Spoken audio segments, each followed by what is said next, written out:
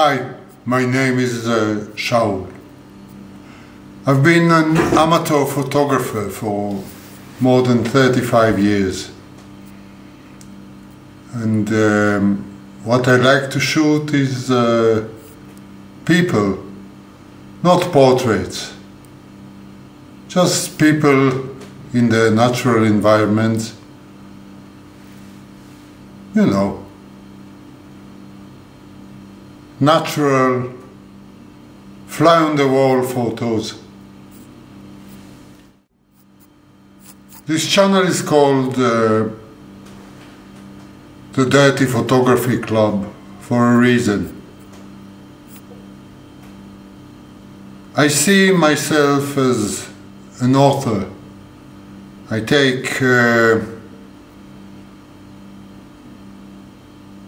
subjects that are already there, and by choosing a point of view in a moment, I tell my story,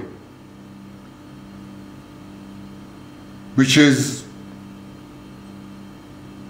enrooted in the real world, but is my own point of view.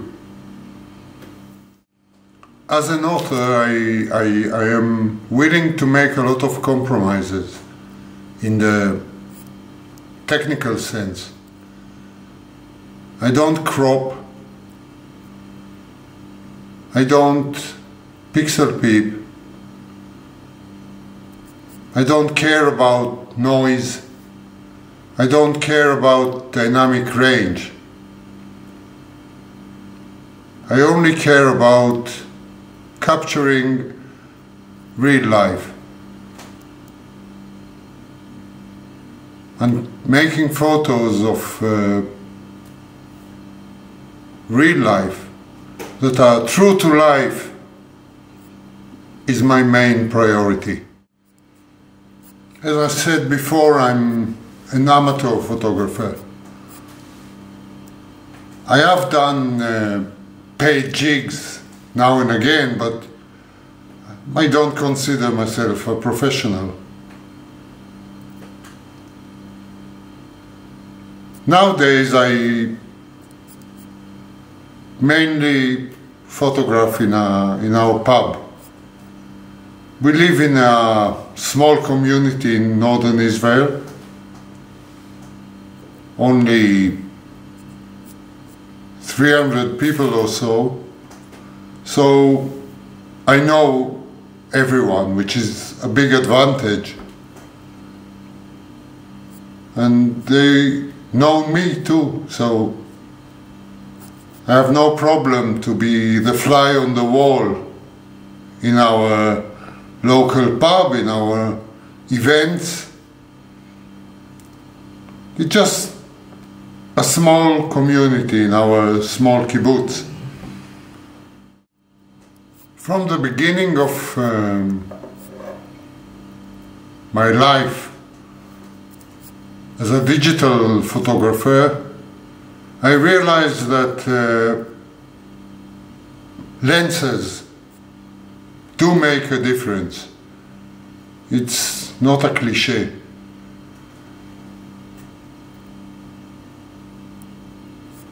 I've begun with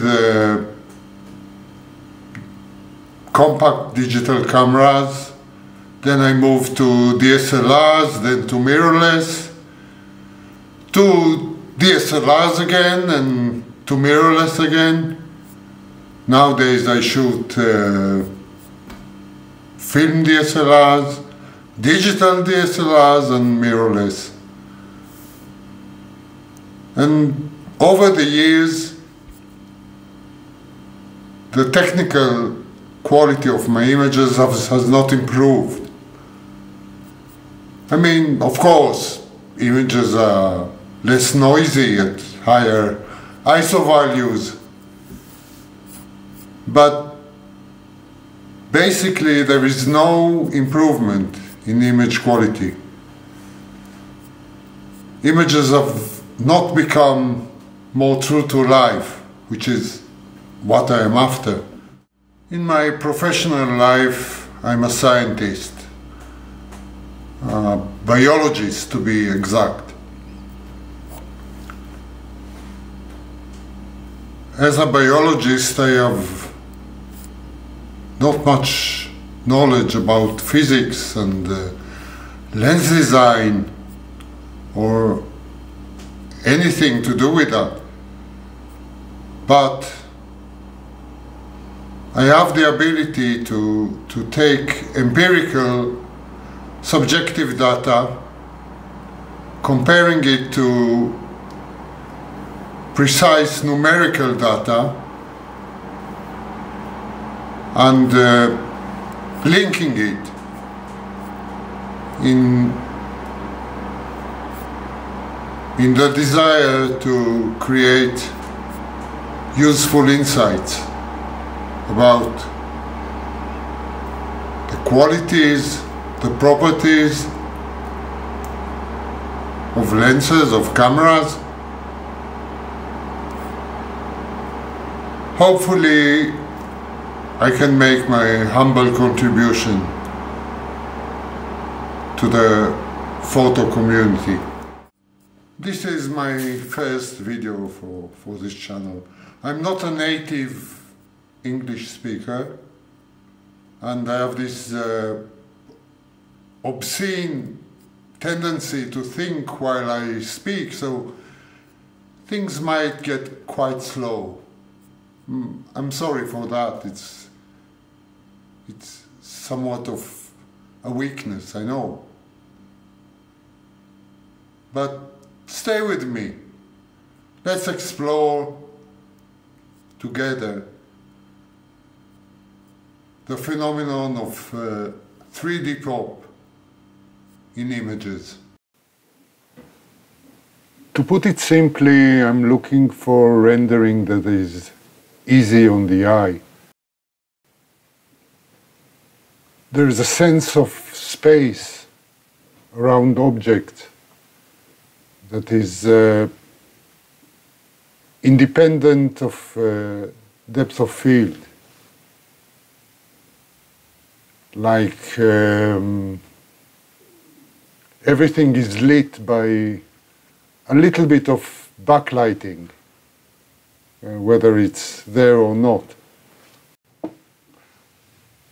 A rendering that conveys the depth of the scene.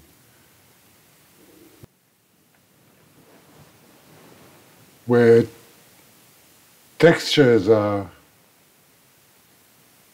conveyed in a natural manner. This rendering doesn't put much strain on us when we view the photos. We understand the scene, even if a lot of it is blurred. This rendering gives a dynamic feel to the photos. They feel alive. It's easy to concentrate on the emotion, if you know what I mean.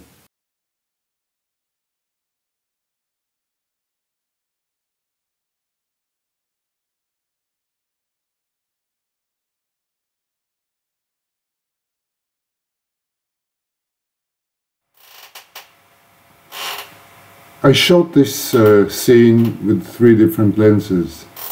The first lens shown here is one that has distinct 3D pop. The second lens has a bit less. And the third lens is considered flat. And now at a faster succession. Can you see the diminishing depth? Well, I can definitely see it. So how can we explain the differences? Let's look at the section of the path in the scene. You can see differences in the transition of brightness from shadow to highlight. Lens 1 has a gradual transition, while lens 3 has a harsh transition. Lens 2 strikes a balance in between. Now, the magnification here is almost 100%, and at this magnification it is evident that lens 3 is the sharpest one, while lens 1 is the least sharp. Again, then lens 2 strikes a balance in between. To put it differently, different lenses have different tone curves. Lens 3 has a high sensitivity to light, giving a type of an S-curve, while lens 1 is almost more resistant to light, which gives a more linear tone curve. Just keep this in mind. We'll be back to it in the next parts of this series. Now, what happens if we apply those differences to a three-dimensional object? Well, here I used other lenses, but with the same idea, where we can clearly see that lens 3 looks distinctly less dimensional than lenses 1 and 2. So what is happening is that we see the world in 2D. Our eyes are projecting to the brain a flat image, and the brain looks for cues in the image it receives to estimate the form of object by the curvature of the surfaces. We interpret the curvature from the transition from brightness to darkness. There is a certain level of gradation that looks natural to us. In this example, the image made by lens number 1 is the most natural. Lens number 3 made an image that is a bit confusing. We need to combine the visual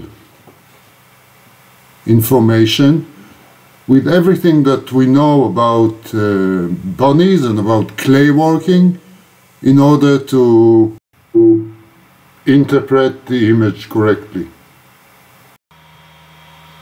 It's an extra step for the brain. Unfortunately, our brains are lazy, so looking at such images is a bit less pleasing, I think. There is another, a bit more subtle characteristic of poppy images, and that is the subtle definition of layers in the image. As you can see in this one, there is a distinct separation between the figures and the background. You can also see it clearly in this image, the separation. Let's have a look at two images. This is an image that I consider quite flat, while this is an image taken with another lens that shows more depth. I used an edge detection algorithm in order to find very thin edges, harsh edges with a thickness of 1 pixel. This is for lens 1 and this is for lens 2. So edges are less defined in poppy images than in flat images. And in a faster succession,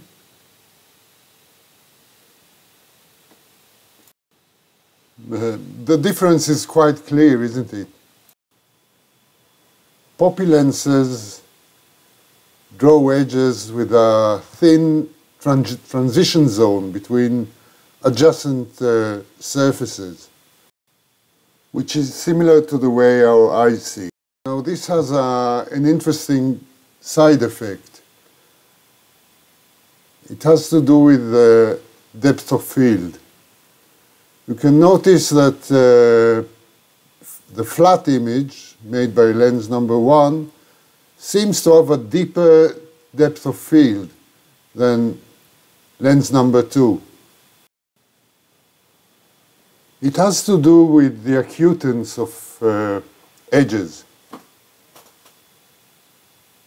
This effect can be quite considerable, up to about 1 stop.